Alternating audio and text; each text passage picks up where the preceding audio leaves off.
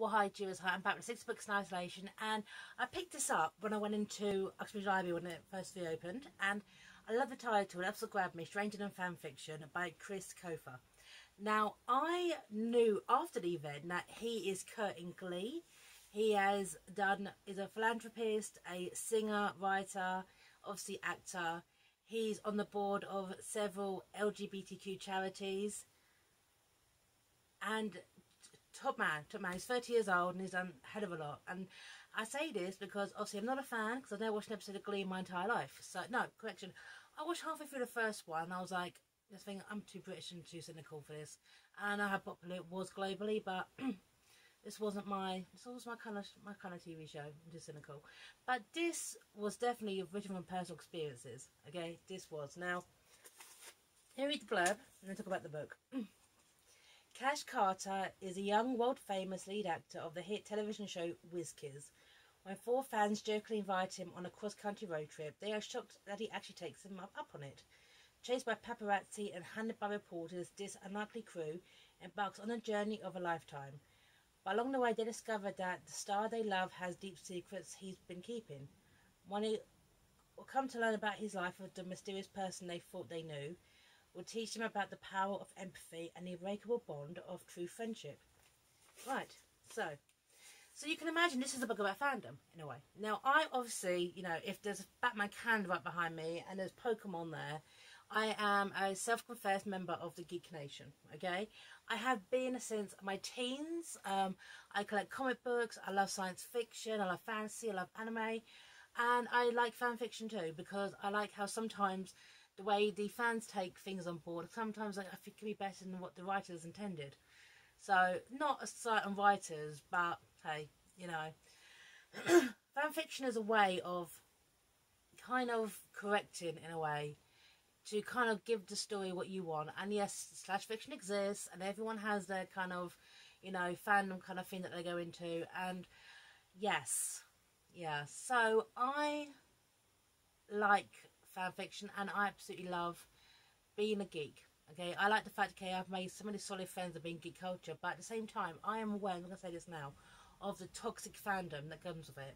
And we were talking about this recently, okay, of the gatekeepers of fandom, people who are so into it that they don't like a word of dissent. I mean, I will be truly honest, okay, the Star Wars sequels, okay, I didn't particularly like overall in the end, okay. But I'm not against any of the actors, but I just didn't like what they went with it. I understand why a lot of fans were hurt by that. I remember my disappointment back in the 90s with the words Dr. Sam Beckett spelt wrong incidentally Never Returned Home in Quantum Leap. I think that was my first kind of geek disappointment. And yeah, so I understand how fans can be disappointed, and how deep fans invest in these characters. And if it doesn't go their way, how they react. Okay? So, and it starts off at a Comic-Con called WizCon. Now, Cash Carter is the star of a show called Whiz Kids, and he started at this job when he was 12 years old. He's now in his 20s, and you can imagine 9 years, you're a child actor, you're growing into an adult, but fans don't like that. Now, another example I'm going to give, okay, of how people will always see, if you're a child actor, people will always see you as that, is people don't like it when the child actors grow up. Now, Miley Cyrus, whatever she's done with her career, the fact is she broke away from being Hannah Montana, wanted to do something new and modern, okay?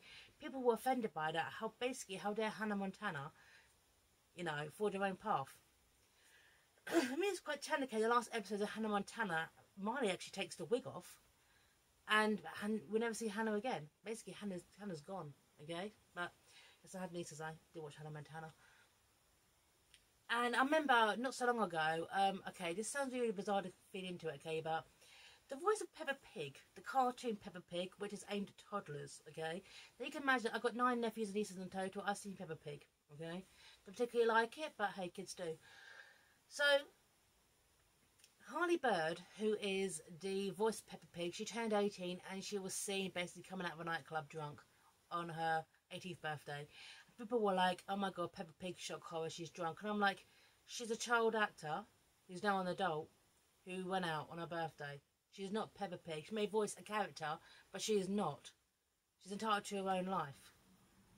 But people don't like it when child stars grow up, and sometimes they've got this like really, really extreme to kind of break up from that. To be a child actor and then go into become an adult, transition if you want to be an adult actor, normally they've really got to do something really, really drastic.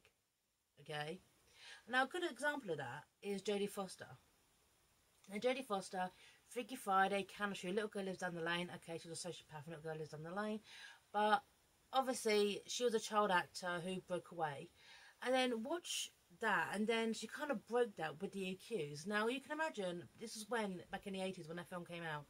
For the audience who'd known Jodie Foster as the girl from Freaky Friday, okay, to suddenly watch her in Taxi Driver, and then the accused, suddenly she managed to break the curse, if you will. She's shown the world that, no, she was an adult.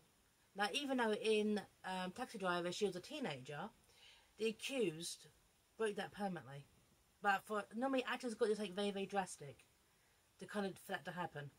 And history is full of obviously child actors who don't go into it in the adult way because they've just had enough, or they're sick of it. I don't want to do something new as well. I've got the Goonies on Blu-ray in there, and it has a commentary with them, and it follows them, the ones who stayed into acting and the ones who didn't. How been very, very successful in their fields. I mean, can you imagine, okay, that the brother in the Goonies, that's Josh Brolin. I mean, I can't say everything. I've all the actors in the Goonies, the Oscar winners, the brother. But anyway, talking about that for too long. But I understand what's the world, okay, of fandom and toxic fandom, okay? And people identify with these characters so much, forget about the actors who are portraying them, who are nothing like the characters in real life. Okay, so I understand the toxic fandom, I understand the fandom, being a geek. Click on with the book review. Here we go. Right. All these people were at WizCon because they're fans of the hit television series WizKids. The show was an action-adventure series that followed a trio of young geniuses who travel through space and time in an adventure they extracted out of a porta potty. Okay, which okay, what they were meaning. So basically, they go through crap. They go through crap. Okay, I like the fact, okay, that Chris Colfer's got. This book is very, very satirical in its outlook. Okay, I mean, this show that everyone goes nuts over. There's there's a geek con about it, a WizCon. They constructed it out of a porta potty. Basically, they go through shit. They go through shit. Nice, nice. Okay, this bit here. The fact that the Wizards, as they call themselves, are more excited to see Cash Carter than anyone else on the panel. They were in a costume. Almost everyone in the theatre wore a t-shirt with pictures of his character, Dr. Webster Bumfuzzle. The Doctor was famous for thick glasses, green bow tie, and blue laboratory coat. The Wizards whispered amongst themselves, so they speculated what Cash Carter was doing at that exact moment. They were excited about the panel as they were. At the same time, Cash is pretty hungover and eating marijuana gummy bears. So yeah. So you can imagine. I mean, imagine Cash Carter having to actually do this for a decade. Okay, he's in his 20s, wearing a bow tie and being in a way he's being a child actor, even though he's in his 20s. He's not been able to break out of that. Right, and it does not hold back on how toxic the fandom is. Okay, this is page 16. And this is when, okay, there's obviously people getting up, people with the panels, people's talking, okay, people with the questions, which they have to ask, which actors always ask over and over again. Here we go. Here's a have me back, WizCon, Jennifer Small said into her microphone. First of all, so wonderful to be back at WizCon. There's one thing the WizKids agreed on. It was that Jennifer Smalls, or Satan in black leggings, before she reported for Entertainment Weekly, Jennifer worked on a website called Gotcha, a gossip blog devoted to outing constantly gay actors, breaking up celebrity couples, started pregnancy rumours, leaking new photos, making life as difficult for anyone possible in the public eye. Yeah. I mean, basically, this bitch, Jennifer Smalls, actually doxed Cash. He only bought his first home. Okay? Yeah. But she's still there. She's a horrible person. Okay? Horrible person. It does not hold back on how horrible Hollywood is. Okay? And how it treats its actors. And it's interesting, okay, when you meet these characters, okay, these 4 individuals who live by this TV show, okay, who go on this kind of adventure with Cash. And this bit here, okay, this is Mo, okay, and Mo tucks her hair behind her ears, head up in her seat as if she was describing her work on a morning talk show, discussing her fan fiction. A story that explored Dr. Peach Fuzzle's sexual awakening, she described, written in the style of a Nicholas Sparks novel. The novel opens with Dr. Bumfuzzle and Dr. Peaches, so Dr. Peachtree, who is the, like, Will They Won't They on the TV show, travelling through the Andromeda Galaxy when they crash onto a planet where physical contact is forbidden. At first they submit to the laws of the alien world with little resistance. However, the longer they are marooned, the more undeniable attraction grows between them. Tension rises with every passing hour, and animistic desire consumes them. Okay? Yeah, basically she's discussing her fan fiction.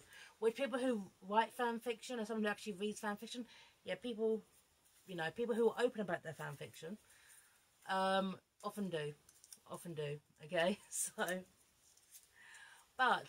So these people are so entrenched in this world, okay, that Topar, who, okay, I'm going to talk about the characters in this book, okay, the four who are on the ride with Cash. Now, there's Joey, because each one has their actual drama, and it reminded me a little bit, a lot, of a film from 1994 called Reality Bites, okay? So, Joey, he is gay, he lives in the Midwest, he's also biracial, his dad's a pastor, and so his parents are very, very religious, they recite scripture in the house, okay? That's Joey. There's Mo, she doesn't want to go to Stanford University because her parents are putting on the peer pressure on her, okay? There's Sam, who is transgendered, he's transgendered, and at the same time kind of crushes on Topar, okay, who can't really go into the career he wants because he's caring for his disabled brother, okay, along with his mum, okay. So these four individuals kind of connect through their fandoms in a way, but they've got their own kind of issues going on because obviously they're transitioning from, as Cash is trying to transition, okay, from a child star to an adult actor, these kids are also transitioning from being children to adults. There's a lot of parallels here, okay?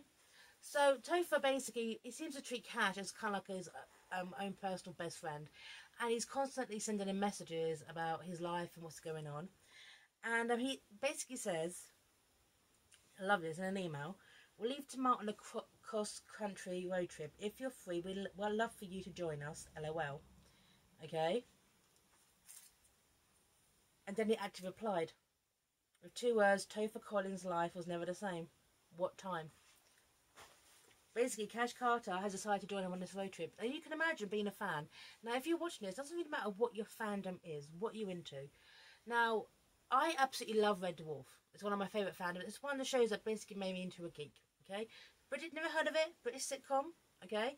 Check it out, 6 episodes a season, okay? It's got a couple of feature lengths too, and it's absolutely fantastic. It's been running for, since I was a teenager. So, if I was going to go on a road trip in the UK with, I like maybe Craig Charles, okay?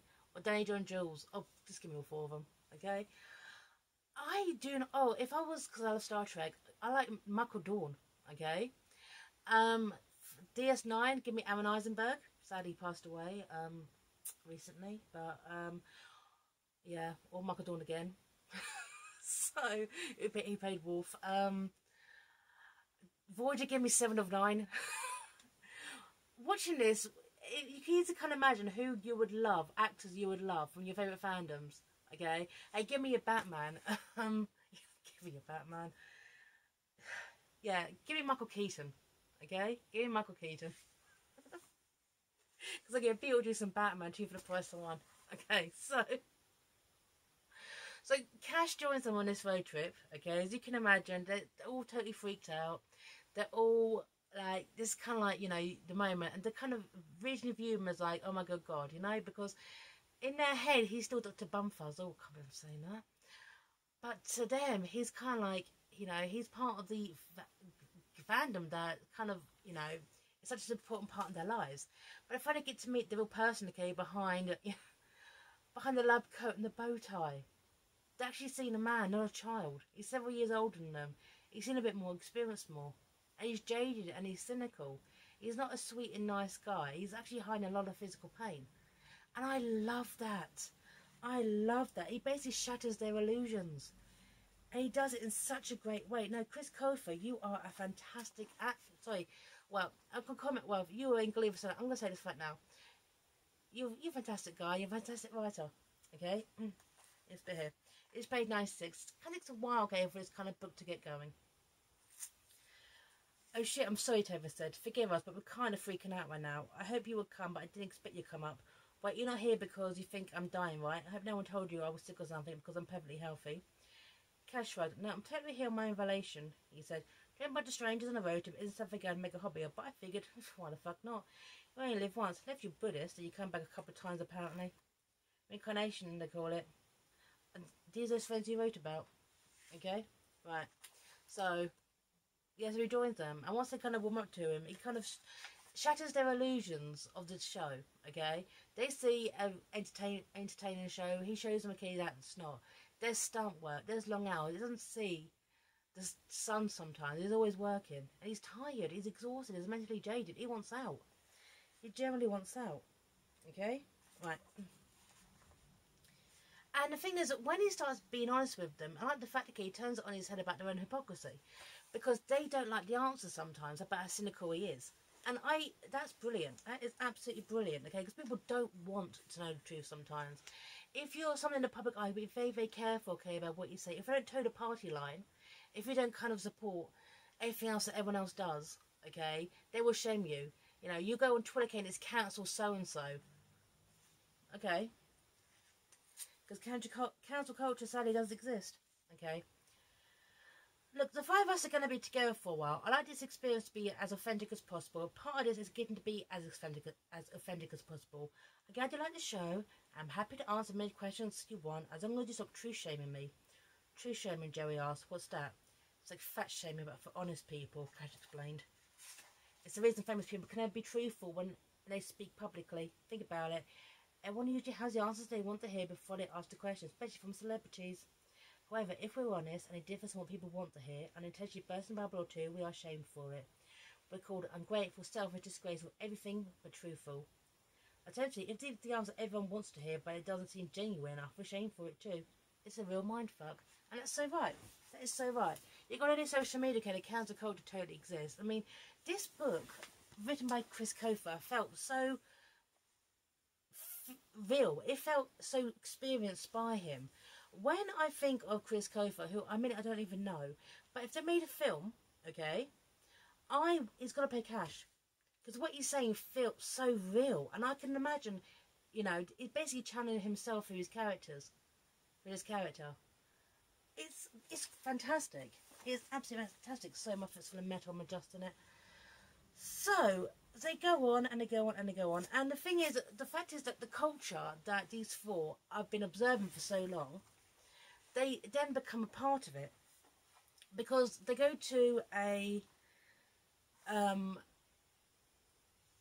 rock gig, so punk gig, by a group called Rosemary's Abortion, which is a fantastic name for a band, by the way, and they are caught up on it. Cash decides to dance insanely, gets some fake IDs, he shows them how to live a little, okay, and this is the permanent headlines. Television actor blanks out in St. Louis. Headline from CNN. Whiz kids whizzes out of control. Meet me in St. Louis. Floor says the Cash Carter. Liberal goes down in red state. Okay, and they wind up being actually in the video. Okay, with him, because they're dancing. They're dancing. Okay, but the fact is that okay, the fact is that they were there. The fact is that they were there. The fact is that Cat was out and a group called Rosemary's Abortion was there. Get this. There are so many questions. I don't know where to start. First off, why is Cat in St. Louis? Why is it a punk rock concert when all he listens to is alternative music? Okay? Why is he dancing like an epileptic on roller skates? But one question, why is no one yet to ask him who the hell those four deplorables are? Meaning the four that he's with him. Okay? Okay, God forbid, because you can't listen to any other alternative music. You've got to keep on a certain kind of path. Okay? But this book really does explore the lives of the other four characters in this, okay, who are on this road trip, who are having their illusions shattered, okay, about Cash Carter, who've been kind of swept along for the ride. But it really kind of forces them to really, really question their lives and what they want from it. I was interested in this here because when I mentioned Joey at the beginning, okay, now Joey is closeted, gay, biracial, and lives in the Midwest, okay, he's not having easy time with his pastor and very religious family. So on the side, he's been communicating online with someone, okay, who thinks he's older than what he is, and just so he wants to lose his virginity before he goes on to college. Now you can say right now, okay, this is like a PSA, this is the, you know, more of the week, this is a reality. But no, there's something in this book that you do not see in fiction like this, okay? You do not see honesty like this. And this felt so personal, okay? This is when that Joe with his fake ID meets up with Brian, okay? And truth comes out, okay? But this is, instead of basically losing his virginity to Brian, okay? He's an architect, nice guy. He gives life advice. And this felt real and personal. And you know something? I really want people to appreciate this, because I would have loved to have read something like this in a book when I was a teenager. And that didn't happen. Okay? I just love this bit here. I'm going to read this. This is so brutally honest. And I loved it. Okay? Why would you want to lose virginity to a total stranger? Would you rather wait for someone special? Rather just get it out of the way, so I don't have to think about it anymore. That's your hormones talking, Brian said. There's little bastards who would do anything to get you to spread your seed. That's a biological fact. It's very impossible not to when you're young and live in an over-sexualized society. How even Instagram turns it into a digital red light district after a certain hour. How can you not be tempted? Dude, we just met on a hookup app, Joe reminded him. Are you seriously trying to give me an abstinence talk right now? Not the point I'm trying to make, Brian said. Look, sex is the best, but can be the worst. If you're not careful, your first time could potentially set your tone of your entire sex life. If you don't start off with a decent experience and don't go into it respecting yourself, it can lead to some really bad habits. You don't want to be one of those guys with fulfillment issues jumps into bed with every guy they meet, believe me. Brian drowned his Manhattan in one gulp like he was washing away a bad memory. What hooking up are we? Joey asked. Absolutely not, Brian said. You're going to be talking about your first for the rest of your life. The last thing you want to do is look back with regrets, feel like someone unworthy is walking away with a piece of your soul. Trust me, I learned that the hard way. If I could do it over again, I'll lose it to a friend I knew I could trust, someone I could be safe with and laugh about it later. Right, you know something? I would have loved to read something like this when I was a teenager, and that didn't happen. So, credit to you, Chris. Absolute credit to you. Okay? That bit with Joey and Brian felt real and raw and absolutely amazing. So, respect to you as a writer. That hit me. That got me. So, thank you. So, it's okay. So yeah, this is basically what this book is about. This is exploring, okay, life and life choices, okay, and how the world that these characters are inhabiting is not easy. It's not easy. You have Sam, who has, obviously, issues coming out as transgender to her family. So to his family. You know, coming out to his family as being transgender. And concerned about being accepted. Sadly, Sam had already had a really bad experience at a senior psychiatrist who basically dismissed his feelings as, because you didn't have a father, that's how you feel, why you feel like this. And at the same time, Sam is a transgendered man who crushes on Topher. So he has to deal with the experience of crushing on someone by living your true self and not knowing how Topher sees them. Okay, so yes, a lot of complication there. A lot of complication. Okay, so the book goes on and they go through many adventures. I think one of my favourite bits is when they go to a theme park that Cash went to when they were little. We'll say when he was little. It's closed up. So he scales the fence, they walk through the decaying park, they light a fire and they get stoned. Because these teenagers are so straight-laced, they've never done anything like that. No fake ID, no drinking, none living on the edge. So Cash basically forced them to kind of do so in a way.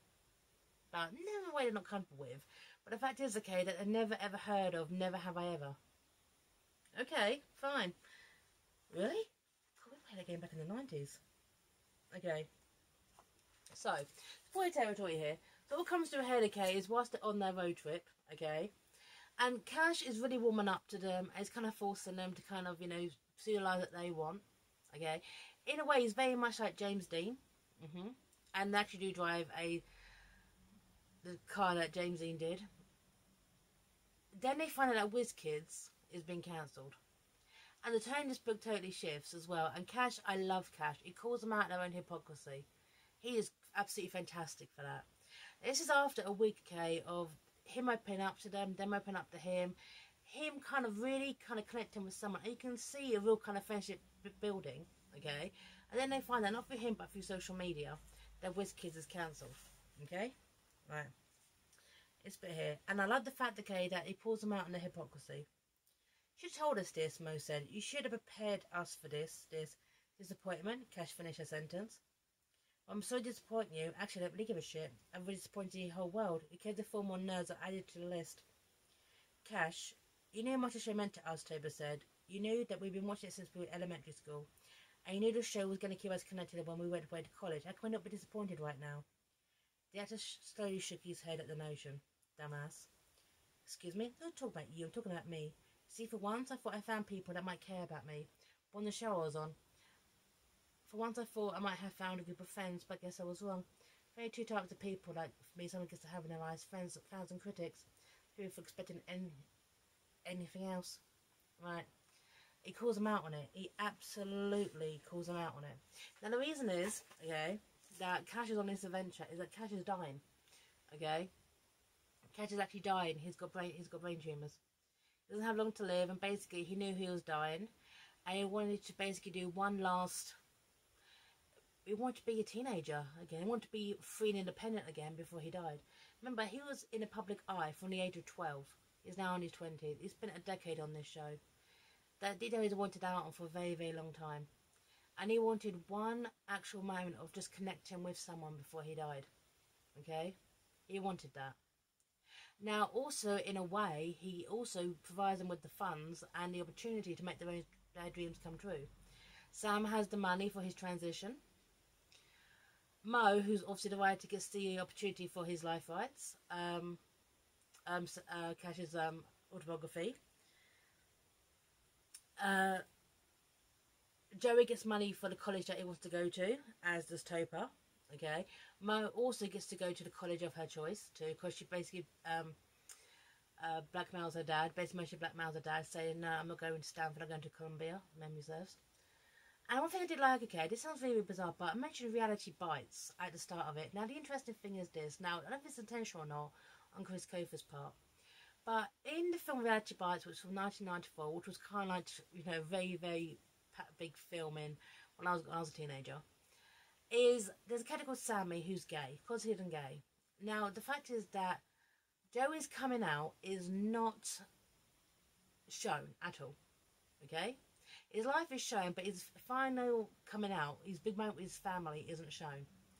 Which is very much like Sammy in Reality Bites. Sammy will talk to the camera about being gay, but when he comes out to his family, that's never seen. Okay? Which I thought that happened here, and I thought that was a reference to Reality Bites. Maybe they can way too much into this. Way too much into this. And one thing I absolutely love is that it doesn't hold back on the hypocrisy of these characters too, because you can imagine they spent a week, okay, with the guy they grew up watching. They go up with a week in their fandom, if you will.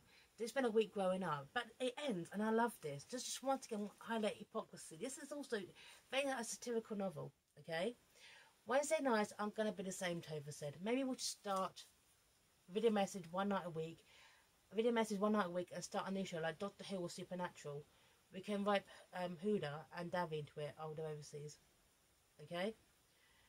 Right. I mean, you can imagine. And also, the fact is, okay, not shows that are currently running, but shows, okay, that have a very long history. Supernatural I've never watched, but it's lasted over a decade. And Doctor Who's got 50 years worth of episodes, well, the ones that we can find. Okay? So, yes. So, they're basically, the pinnacle of their geekdom has gone, if you will. He's passed on, he's passed away. And now, okay, they're just vested into a new fandom. Okay, this book is everything. It's satirical, it's dark, it's funny, there's dark comedy running through it. It's blunt, it's honest, it's raw. And you know something, I make a cracking film, and I want Chris Colfer to play Cash Carter. Okay? So, I liked this book. As someone, okay, who grew up watching shows like Star Trek and Star Wars as a distraction from what went on in my own head, to, you know, the world made no sense and the world may be intolerant, but the word of the Federation wasn't, well, at a stretch, you know? I understood the world that Cash Carter came from, and I absolutely understood the world of fandom too. So I really, really, spoiler territory aside, incidentally, I really recommend this book. I wish some of the words in it I could have read. Someone would have written for me when I was a teenager. So, I liked it. So I'm signing off here. This is Book Star Station sign off. And bye now.